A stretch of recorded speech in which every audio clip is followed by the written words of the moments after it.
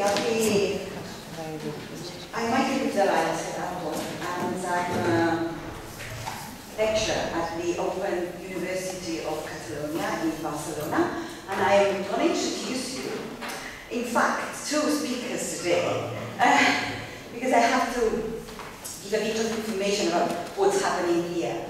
We invited Professor Colin Williams, which I will introduce you briefly, and he was very eager, very, very happy and pleased that we invited him, and I'll tell you why he's the perfect person, the perfect speaker for this conference.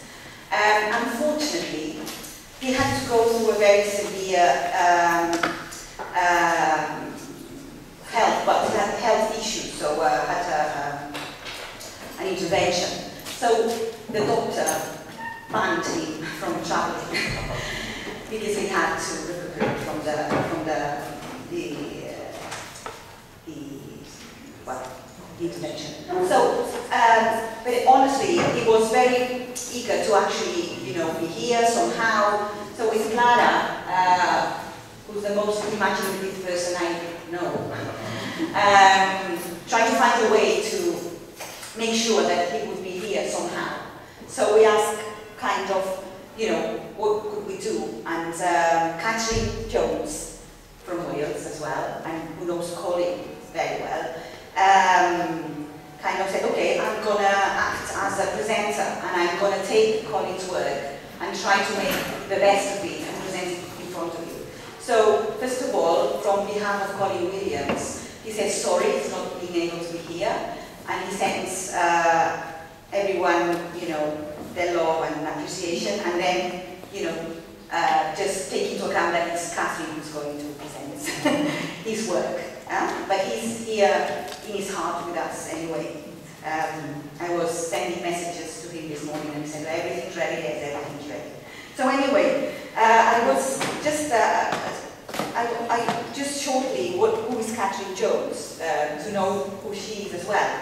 And she's one of these persons who's, as Colin, is kind of, has two hats. She's an academic, but she's as well a policymaker. And she's been working for the Welsh language for a long time. And she's the head of research of a company called Iaith, which means language in Welsh.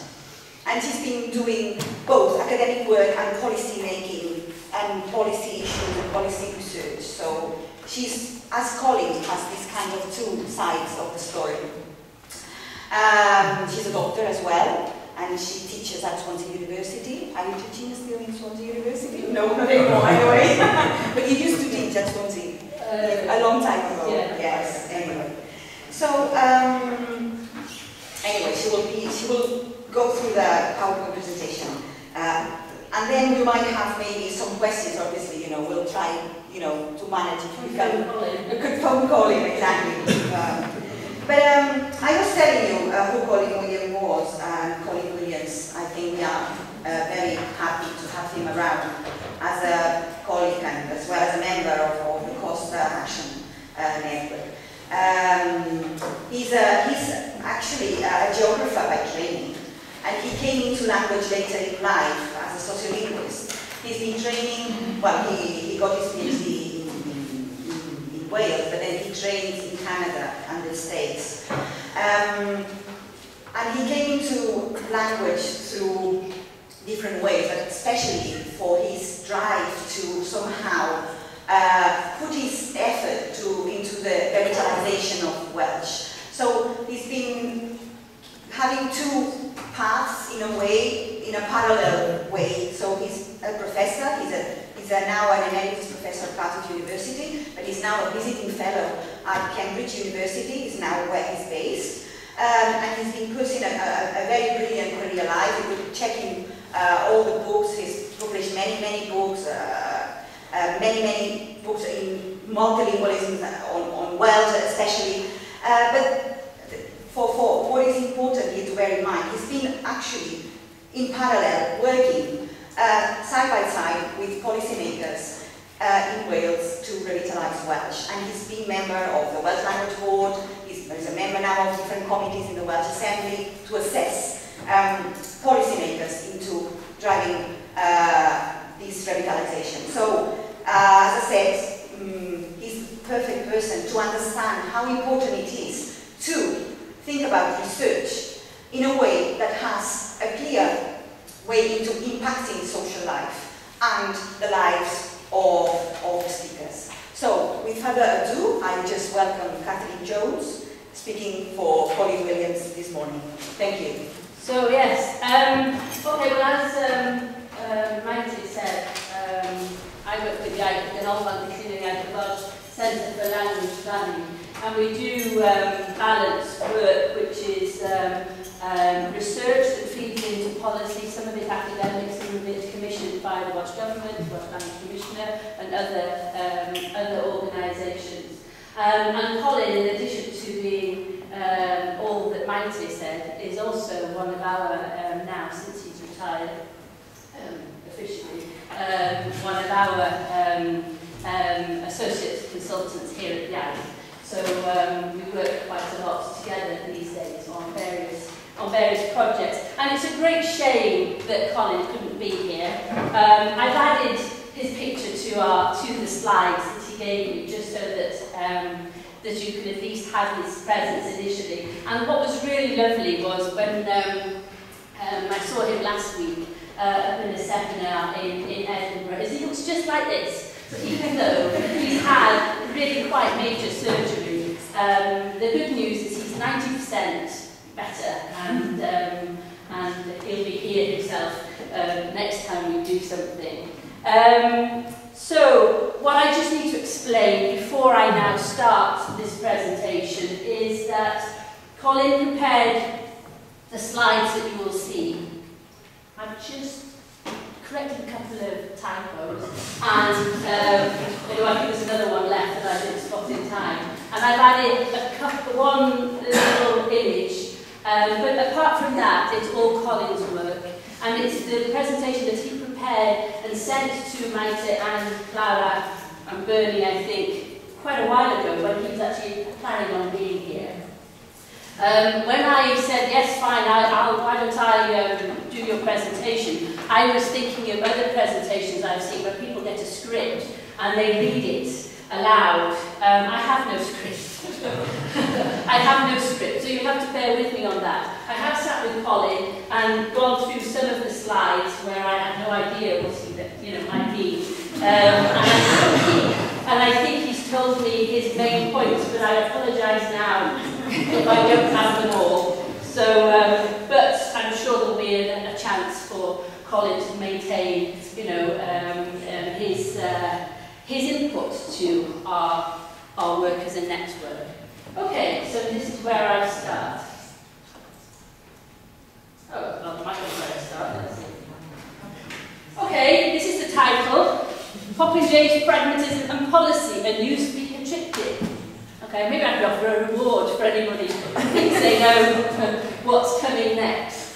Okay, this might be a bit unclear, but I'm sure as we go through this, then it will become clear that that Colin is really posing three main aspects to what needs to be our agenda as researchers on new speakers. And you'll see in a moment that the idea of a triptych is part of this way of thinking. But to begin, just to say a few of the words that Colin would have said. Mighty was talking about how happy he was to have been invited to be giving this talk, but he wanted to say joy and reticence. Initially, he was a little reticent, just because he was aware that he hadn't been doing any, didn't have any data really to do any linguistic analysis, or data that would initially feed into what we were talking about as a network. But he wanted to acknowledge how persuasive we've been, particularly some of us, yourself, Maite, Joanne, Bernie, and myself, in being sure that he would have an important role in the network. So huge thanks from Colin to the organisers, Clara and your team, as well as the COS headquarters, of involving him. And he wanted to say that he really welcomes the collaborative and intellectual collaboration that has really been quite impressive in the 4 years of the network so far, and how the work that we're doing is really useful in thinking about new avenues of research and its application. So what's going to happen in the rest of this presentation then is look at several of the issues which Colin sees as something that really, for us as a network, continue to vex and perplex us as we come to terms with using this new frame, this new lens, this new set of insights of what we're trying to think about and identify, thinking about new speakers. So this talk reflects somewhat on the work that we've done as a network to date, but also looks forward to what we're doing beyond our funding period. Okay. Any ideas now why we have this image? It's a triptych, yes, well done. It seems very fitting for a World Heritage University. But the point of this is not its religious function or its religious significance. It's that triptychs are typically there to illuminate. They illuminate something. And so if you read for the middle panel, new speakers, then the idea that we're illuminating what we're trying to understand about speakers and people in modern and contemporary times, that is what we are illuminating in our research. And so the idea is that we focus on new speakers. But just focusing on new speakers itself and having a dialogue amongst ourselves about new speakers doesn't get us very far unless we're opening up to other people. And I will say a bit more about that. So this is the idea, is that in order to move from being working as a closed network to working in collaboration with others in order to make our research applicable and useful, then there are 3 main ways or 3 aspects to this. And this is where you start to see now the parts of the title of this project, this presentation coming into focus. So the idea with this representation, and Colin shot the top of people's heads off, but anyway, there we are. I'm going to find another copy of this to replace it. But anyway, the point is, if you think of the middle column or the middle window as new speaker, as a new speaker or new speakers, and then think of on the right, if we think of that image as representing policymakers and decision makers, if we think of that as the policy side, then on the left, this is supposed to represent us as researchers, who are also what in this title Colin is referring to as Popinjays. And I'll say a little bit more about how he sees us as Popinjays. So this is the idea of the triptych then, that we're illuminating the idea or the lens or the issue of new speakers, and we need to think about this 3-way dynamic then of new speakers and the issues surrounding them, policymakers and so on, and then what our role is. And the idea being also to make point to make here is that there's, for all of us in the network and all of us in this room, some of us are working in organisations where you're part of making policy. You are decision makers in the way that you decide how funding is spent on the various things that you're responsible for. So some of us who are here are coming to that category of policymakers, decision makers, and so on. Some of us here are what we call new speakers, and some of us also, of course, are researchers who are involved in this. So everybody has a role in the network, and I think that's also one of both the strengths of the network to date, but also a challenge to keep going and to maybe further enhance the dialogue across these three aspects as we move forward. So Popinjays is in the title. I should have asked you before I put it out. What is a Popinjay? A vague talkative person. I don't really say that we're all vague. But I think it's the idea of talkative, being a parrot, and the idea that sorry, this image is supposed to represent. Actually, I'll come back to that image in a minute. So if I say something more about Popinjays, the idea is that just like parrots, we speak about new speakers often in our work, repeating other people's findings, statements, convictions, re-articulating our work in relation to theirs. But the emphasis here is, while that is an important role and an essential role that we have, we also need to action our ideas in a programmatic way.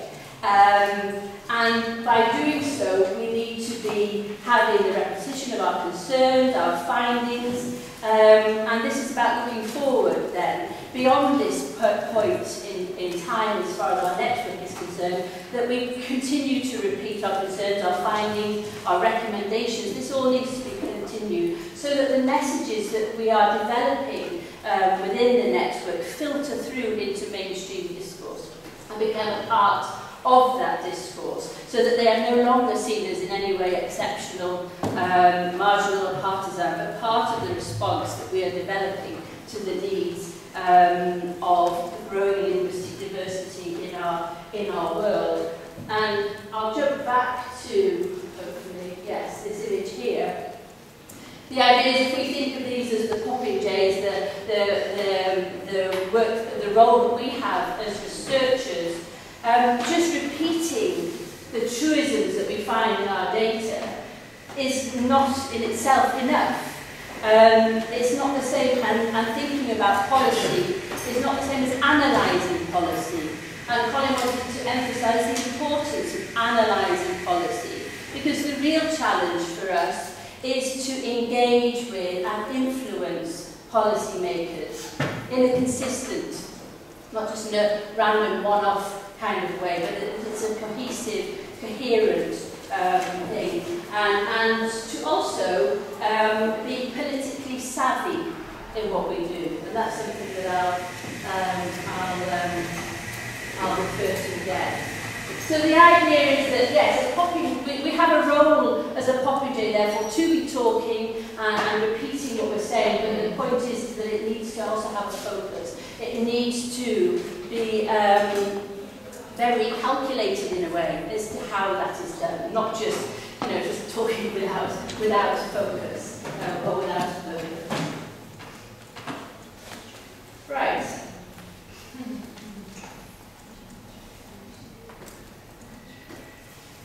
Can you read this?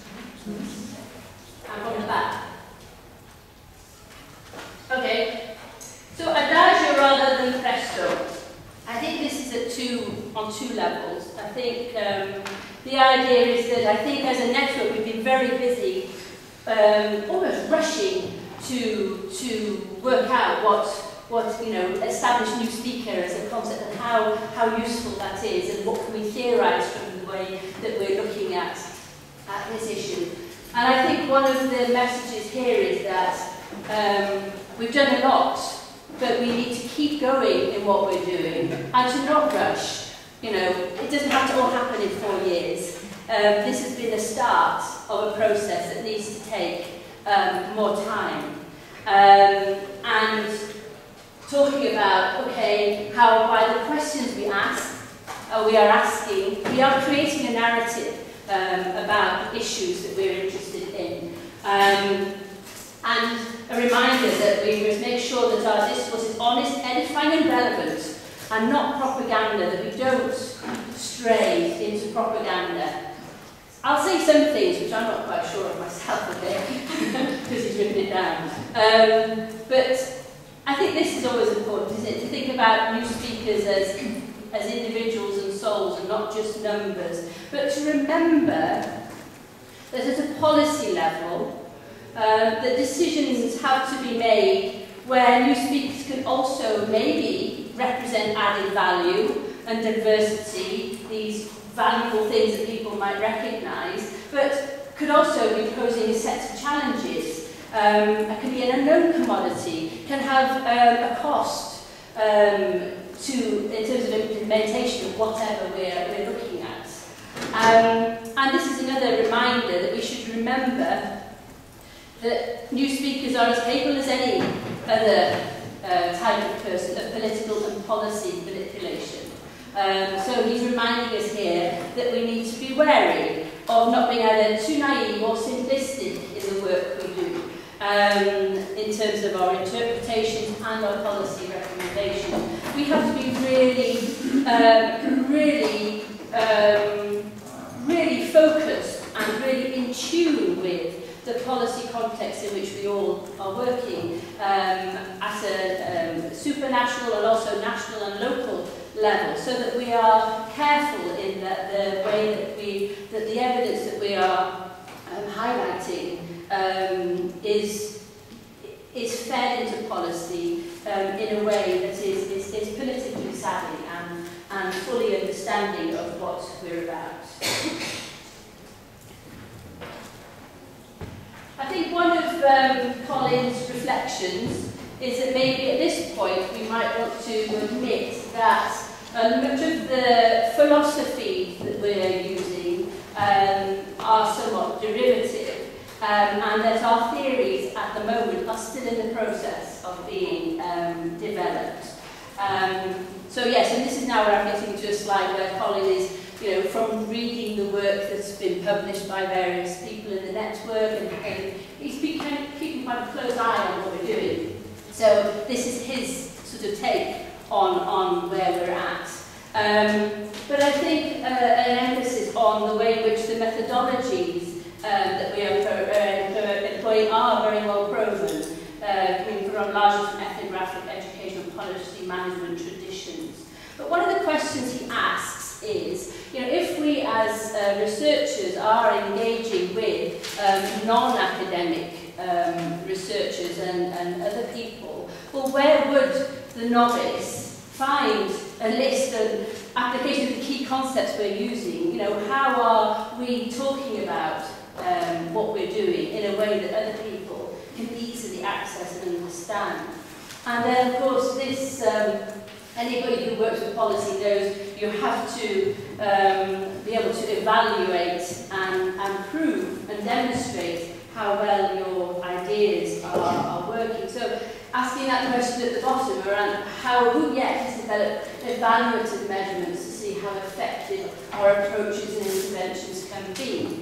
And I think that's something maybe that we need to bear in mind, particularly as we move on in our future work.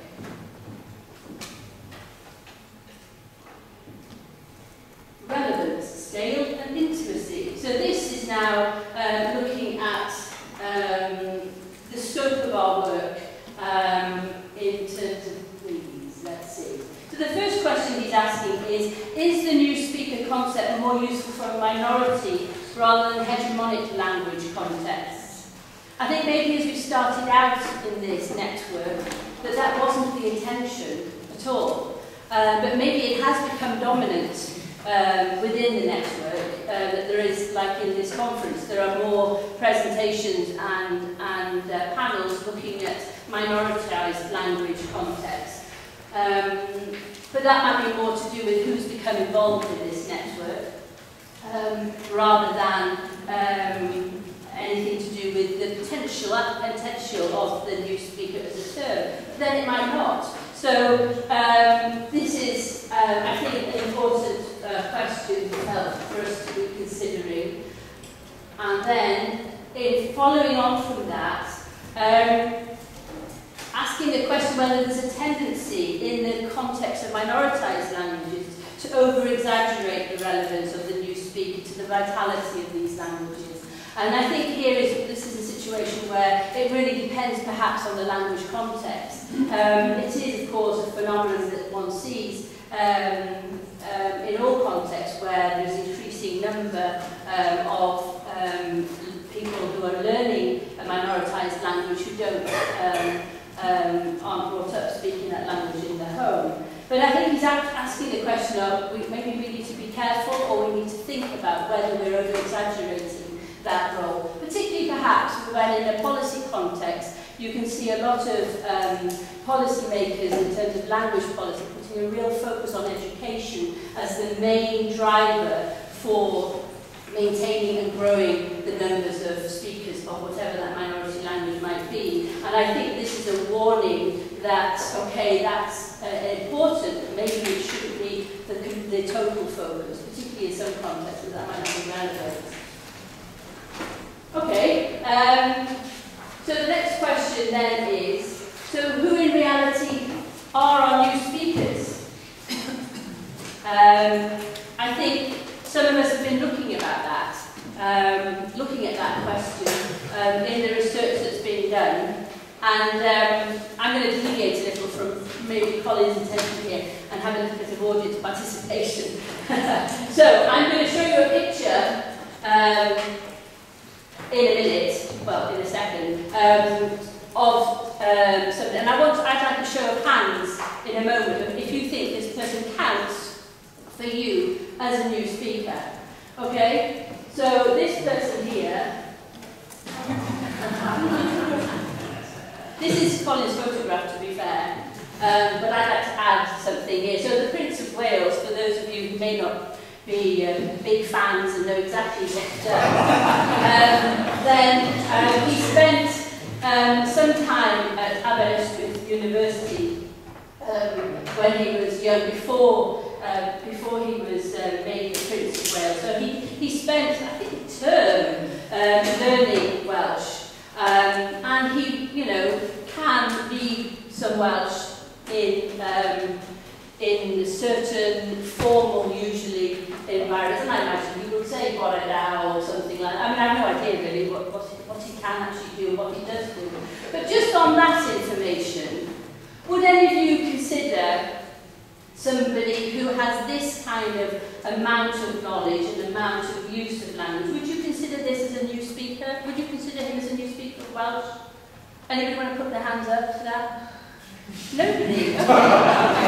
Okay, so that's interesting. So I'm not sure whether that's because what your position is on the Prince of Wales, and it's not allowed. And if it was somebody else. I would say it depends on the question. So how would you formulate the question then?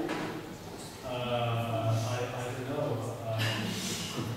In terms of where you compare, just making it up now, but I can imagine some circumstances in which some people may be interested in exploring the experience of, such people who kind of must kind of learn language for ritual purposes, like the Spanish, or Spanish way of family. Okay. So would like to kind of try to think of the difference between how Spanish or learns English or for it. Yeah, exactly. So I think this maybe makes the point, doesn't it? Is that some of these definitions that we're working with aren't as very clear cut, and you have to start qualifying. One of the things we have been interested in looking at, I wonder if we ask Prince Charles, does he identify himself as a speaker of Welsh? Or just a prince? Yeah, some people who have more limited knowledge of the language will identify themselves as speakers, even though other people might not. I mean, the best example of that is Ireland, where you've got 1.7 billion speakers, according to themselves, but very low actual ability and use. So, I mean, it depends on how you consider what is the concept of the speaker, what does the speaker mean to the person. Yeah, okay, yeah. No, Okay, well, so I think we're answering this question, aren't we? Is that we need to be thinking about, you know, who in reality are new speakers and whether we can generalise or whether we have to be very specific to a particular context is what kind of thing counts. Okay, language is not an end in itself. I'm just going to run through these really because he writes, of course, as a geographer. But it's a necessary but not a sufficient requirement for interaction, yes. It provides opportunities for new interests, yes. I think the point he's making here, though, also, as we move down these bullet points, is that particularly in the way in which language is used, not just face-to-face, but in the digital space and interaction, and in new networks which are not necessarily physically rooted, I think he has this notion that new speakers can tend to be passive participants in some forms of interaction. And maybe he would have given you some examples of how he thought that was the case. But I think in this next point about it being a matter of where you place your energy and resources, I think learning a new language or acquiring language and making use of language, people have different priorities regarding where they are spending their energy and resources. So this is something that we of course have to remember. And then in the final point, I think this is particularly true, that most of the provision that we tend to think of is public sector resources in the education system, in the health sector, in the law, in the legal field and so on. But he also makes the point that we also remember to, some of us are doing this, but it's important, isn't it, to remember about the private and the voluntary sectors and to think of those examples. Particularly if they're evaluated in terms of outcomes. I'll talk more about outcomes, there's more we want to say about outcomes in the end, at the end of this talk. Right, this image is just to emphasise how new speakers need to be nurtured. So I shall leave it at that. Right, if we think now at some of our evidence now, at sources of evidence at policy level, I think at policy level, when you're looking at official language policies pertaining to various nation states or language groups, the direct referencing of new speakers explicitly in those documents is very limited. Maybe in terms of Gaelic, Basque, Estonia, where there's specific mention of new speakers. But in many official language policies, there's indirect reference, you know, by talking about education and diversity of the local community. So maybe not explicit reference to new speakers, but implicit and indirect references. This box here on the right is, well, okay, I'll read it because it doesn't quite read it. What might this look like and how adequate would it be to convince one of previous attention having been paid to new speakers? I think what he's getting at here is we're calling it new speakers now, aren't we? And we're drawing attention to new speakers. But of course, this is something that's been going on for a long time. We're talking about the kind of people we're talking about, but maybe not in this way. And so part of our challenge, of course, is to engage with people who are thinking about the people we're talking about in other ways, and therefore at least pay attention to that. And I think that I'll jump to the last one on the right here, of cautioning us against a tendency to exaggerate the pertinence of new speakers in policy interpretation. Yeah, I think again it's more about steering a savvy course as to what emphasis we put and being aware of the context in which we're working. Right. So, integrative threads. I think the point he's making here is in the central box about is it possible to construct a convincing discourse about the universal needs of new speakers as a single category. Or are we better off disaggregating the phenomenon into particular needs? So that becomes needs in terms of integrating into the health, getting access, proper access within the health system, needs within education, whatever those needs might be. And therefore, should we be prioritising them according to domain, whether it's education practice policy, immigrant adjustment policies, and so forth. And then we're suggesting there that, well, maybe we have the headline of the universal nature of the phenomenon and illustrate with local examples. I think we're kind of doing that, aren't we? I think. But maybe the emphasis is, this is, maybe we have to, just like, you know, you can't, it's difficult to herd cats. It's more about really thinking about, you know, the directions we're all separately going in and having a kind of maybe a more focused direction maybe in some ways. And let's carry on in this next slide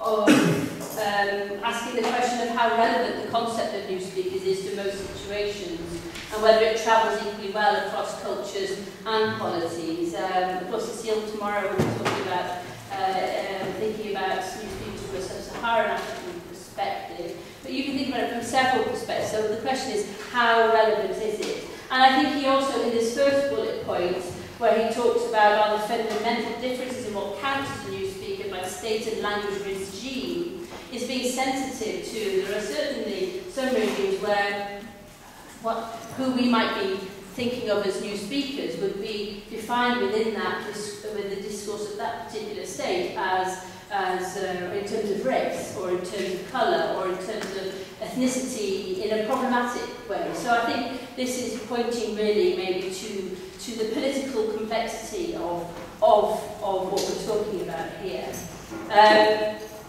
He mentions again this inherent bias that we have on the context of new speakers in minority language situations. Well, that's not exclusive, I think, about our work. He makes the point about what lessons can be learned from looking at hegemonic contexts and people's acquisition of those languages. And asking the question, can you see in the last bullet point, whether the hegemonic subordinate continuum is a useful axis or not in analysing comparative context of new speakers. And I think one of the points he said I needed to make about this slide was how, for policymakers, it's impossible to do everything. And so one has to be quite strategic in what is possible. And then he has a slide about scale and hierarchy. Because overall and in general, our work is the presumption is that we're trying to influence the whole field of language policy and planning. And most of the findings so far are pointing towards pitching a discussion at the state or sub-state authority level, which of course is important in and of itself. But he emphasises the importance of emphasising other scales of language policy, right down to local bilingual education, for example, community development. I mean, we all know it's all this micro scale, isn't it, within this field. So, but the idea of also maybe emphasising the role of professional training bodies, language testing and evaluation, commercial and private sector interests. I know one or two people here are going to be talking about the private sector and commercial sector in one of the panels. Yes, so there we are. I think that's enough on that slide.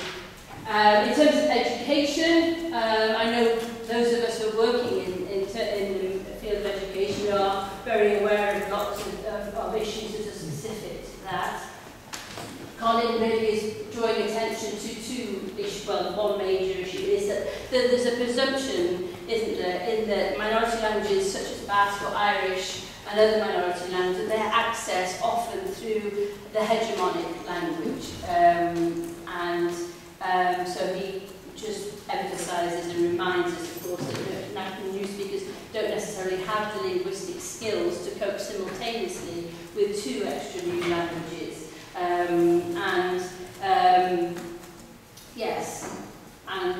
And then reminding us also that in hegemonic language teaching contexts, so the teaching of English, teaching of Spanish, teaching of Portuguese, whatever, that there's a huge amount of experience that takes account of linguistic backgrounds which are very diverse. So a couple of thoughts on education. Thoughts then on safe spaces.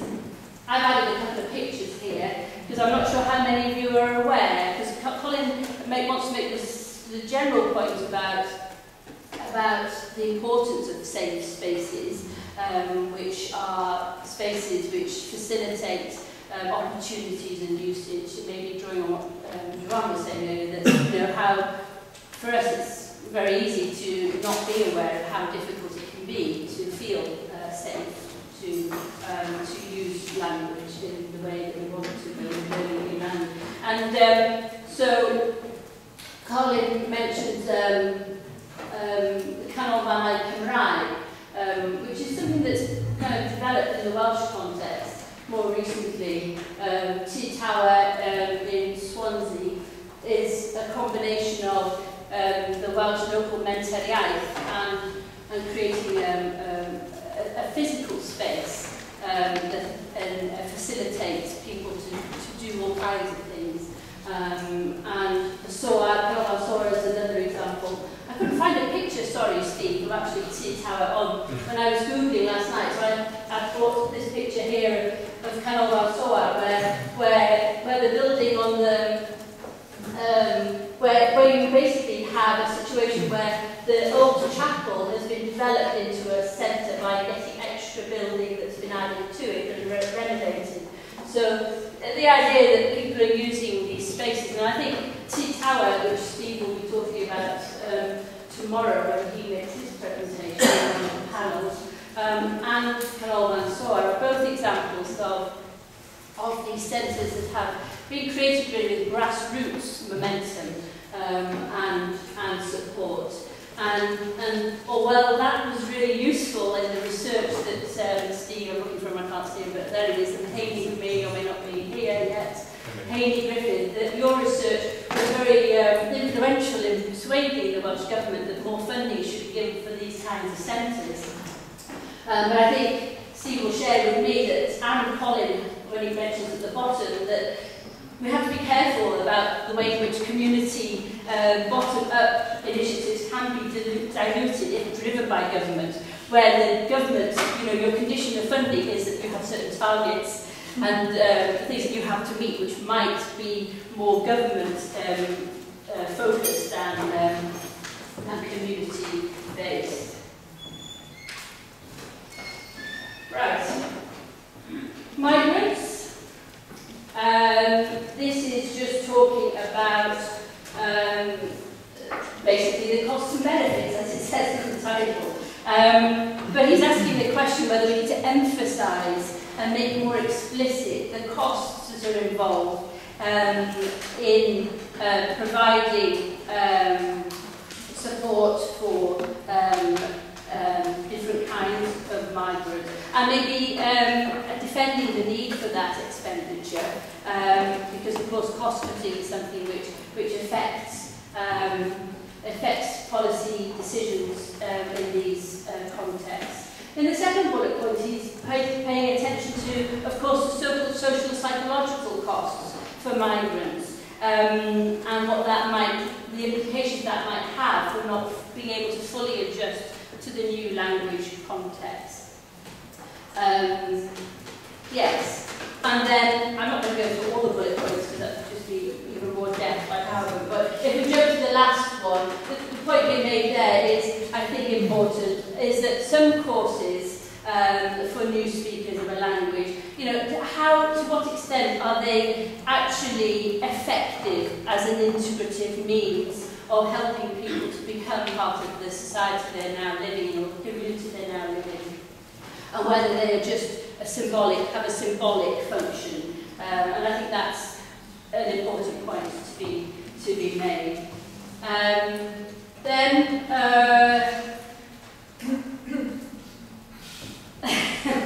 sorry.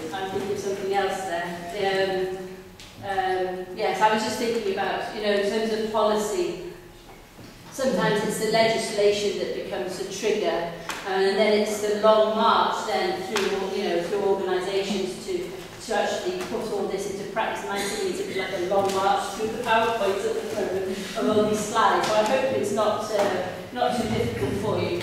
I mean, you have Colin's text, and to be honest, I'm really just, as you can see, just voicing what he's put down here. But I think the point that he's making here is to do with, you know, how we're thinking about new speakers in terms of being inhabitants of a new place, residents of a particular place, or citizens of a new place, and how that process of integration, or that process of change, that process takes place, and how some of our research, I think, is to do with looking at that in detail. But there are questions also to be asked, and there are a couple of questions there, such as, is there a strong territorial identification in the motivation of the speakers to fit in? And of course, that will vary according to context, and I think that's an important question that we're looking at, is how that whole process is experienced. Then, of course, rights are important, and it's perhaps a feature of the current climate in which we're in which there is reduced funding, of a tendency for using ICT applications as the easiest way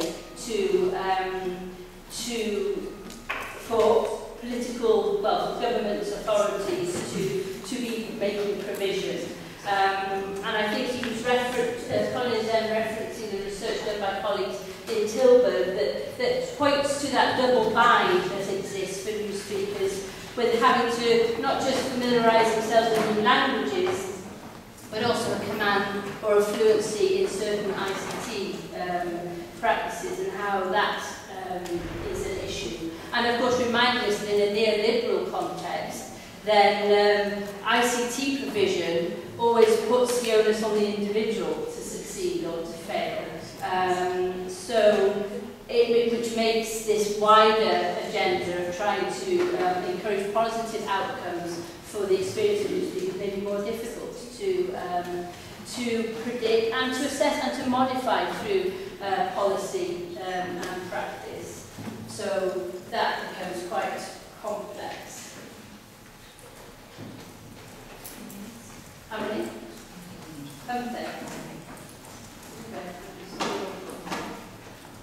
Working out where I am in terms of timing. Okay. Experience and evaluations.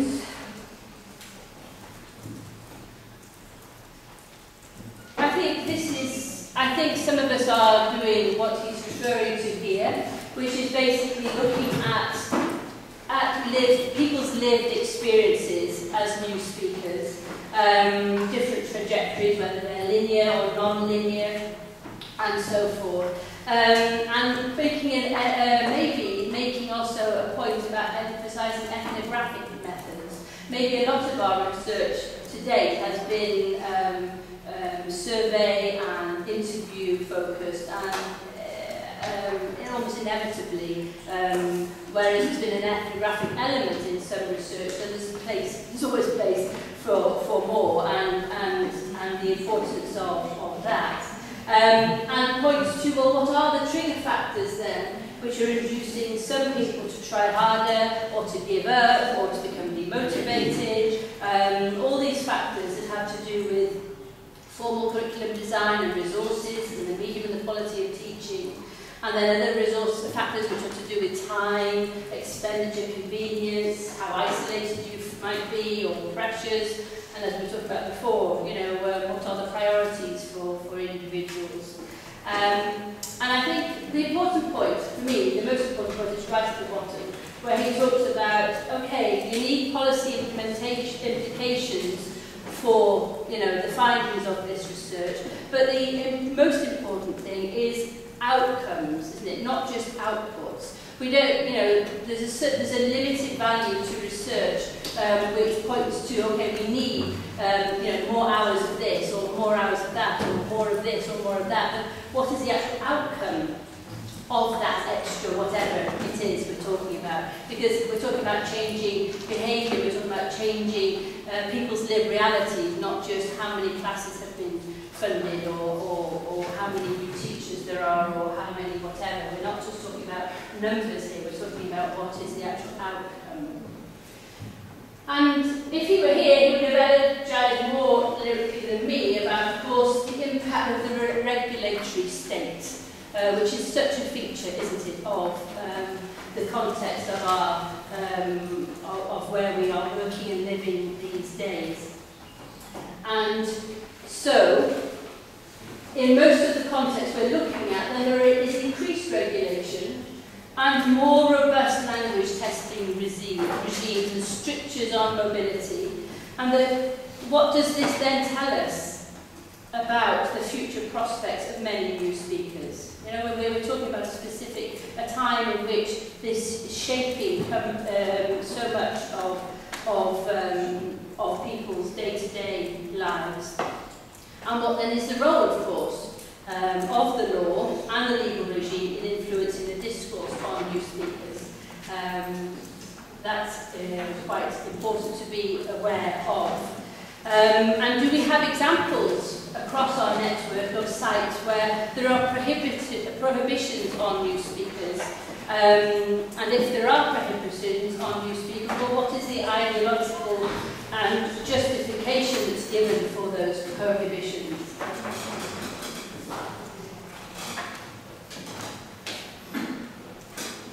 We'll come now to the way in which our research is trying to engage with and impact on policy.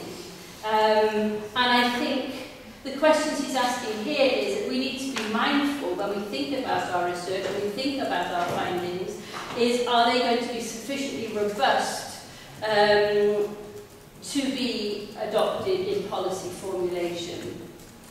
And should our recommendations and should our pronouncements on what policy should look like be focused explicitly on new speakers specifically, or be just an aspect of wider recommendations in the fields of education and language in the workplace and integration policies? So that's what the third bullet point is about. Is it more advisable to include recommendations on new speakers within a continuum of policy needs and remedial actions? And so this is really just emphasising how our thoughts on new speakers need to be not just new speakers, of course, because we're talking about certain people within what are otherwise wider fields where people are developing policy. And so maybe that's something that we also need to think about. Okay, and then how salient, of course, thinking on a multi-level of policy level implementation. That's also institutional healthcare agency and so forth. So yes, it's a huge task, isn't it? We have to be thinking about all these different levels.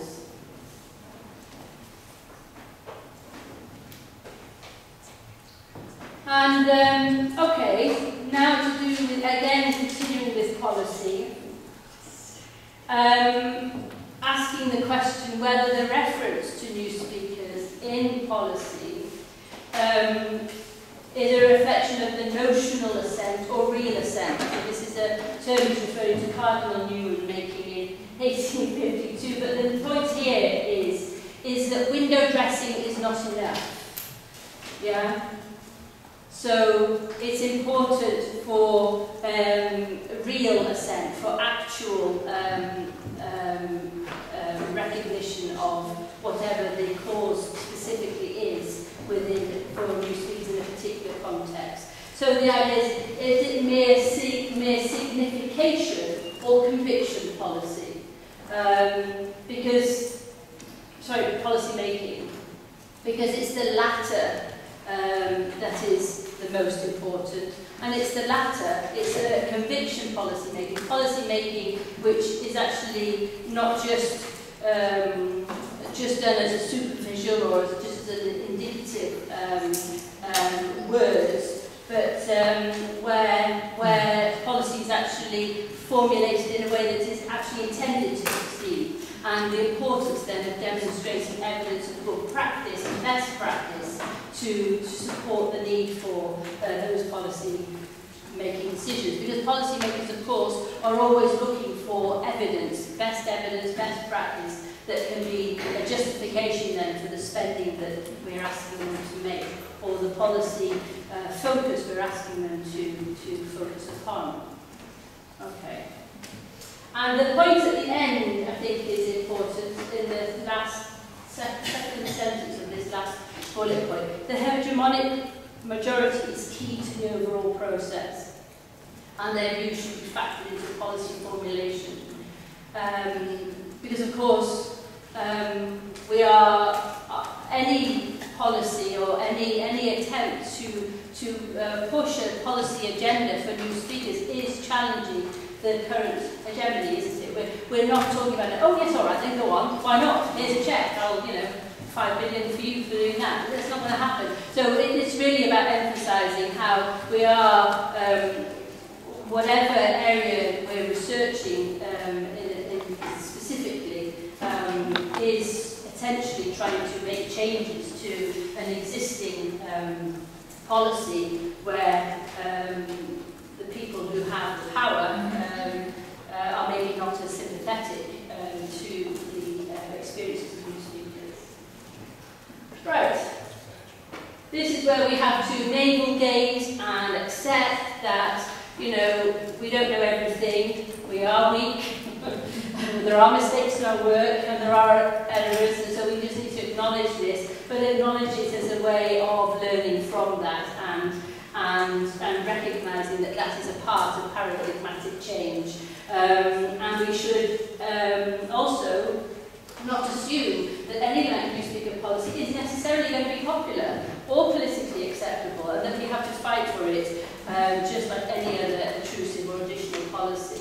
But of course the goal then is, as it says in the bottom bullet point, to aim for it to become mainstream and enriched as a part of our ongoing analysis. So this is really about, we've got a long job, all of us, ahead of us in this respect. Okay, a minute. Okay, so I don't think I need to go through this list. The idea being that these are the layers of influence. Some of us might be trying to intervene and influence on certain levels, others at other levels, and this is all important. And of course, there are all these different ways of influencing discourse, of influencing policy, and of influencing practice. And